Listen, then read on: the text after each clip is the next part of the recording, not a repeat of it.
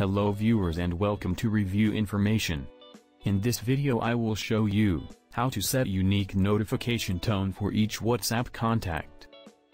Subscribe to my channel and hit the bell icon to get notified any updates. To begin, open WhatsApp on your phone.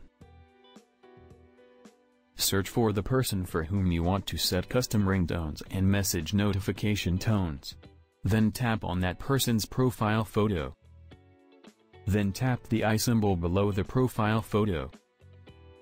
Go down a bit and tap on Custom Notifications.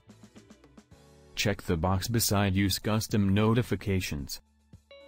Under Message Notifications section, tap on Notification Tone. Here you get to choose the unique message tone, which you want to assign to this individual contact.